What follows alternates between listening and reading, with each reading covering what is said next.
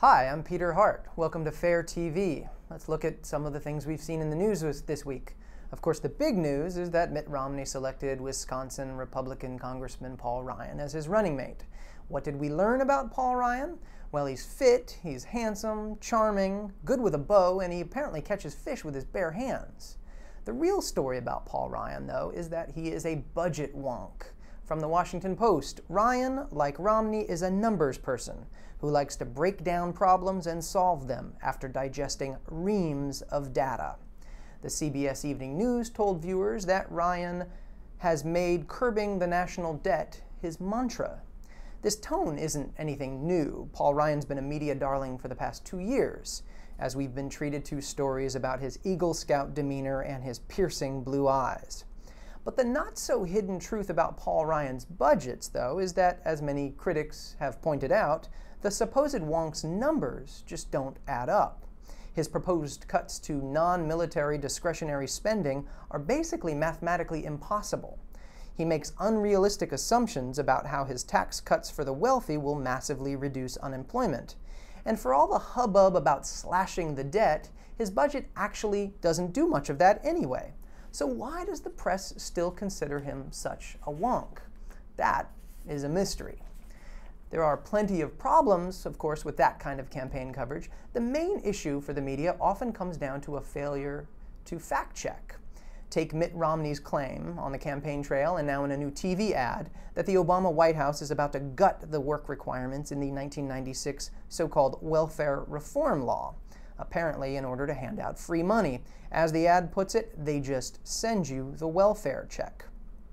Now, various independent fact-checking operations have weighed in on this, and they've rendered their verdict. The claim is a gross distortion.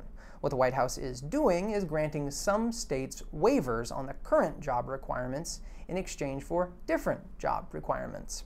The aim of the policy isn't changing at all, so the ad is basically false. But if you watched the PBS NewsHour segment about this on August 9th, you probably had trouble telling up from down. The show featured two experts. One, Peter Edelman from Georgetown, took the view that the misleading ad was, in fact, misleading. The other guest was Robert Rector from the right-wing Heritage Foundation. He said Romney's claims were perfectly, absolutely accurate. Host Judy Woodruff did very little to clear things up, and viewers were probably left scratching their heads over the whole thing. Woodruff mentioned in the segment that poverty is rarely discussed on the national political stage. That is true. Discussing it this way is hardly better than silence.